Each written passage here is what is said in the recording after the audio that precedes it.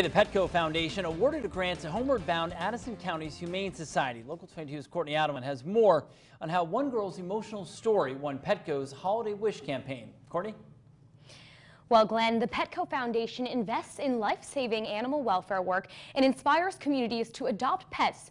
During the holidays, they run an annual Holiday Wish grant campaign that raises money through donations. This year, $875,000 were given in grants across the country.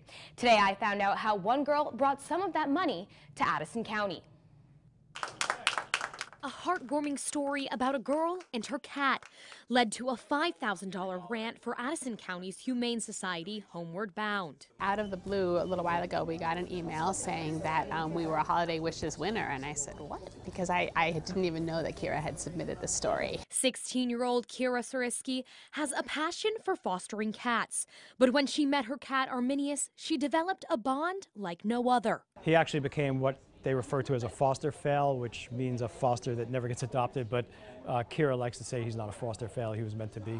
Kira suffers from a rare connective tissue disease.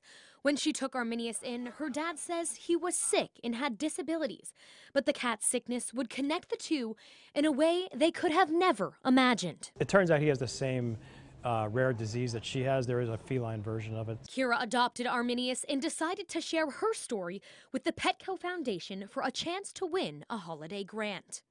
People that have adopted pets from different organizations, they submit their stories to the Petco Foundation. So what they do is they'll write a story about their dog or cat or animal that changed their life and how it changed their life for the better.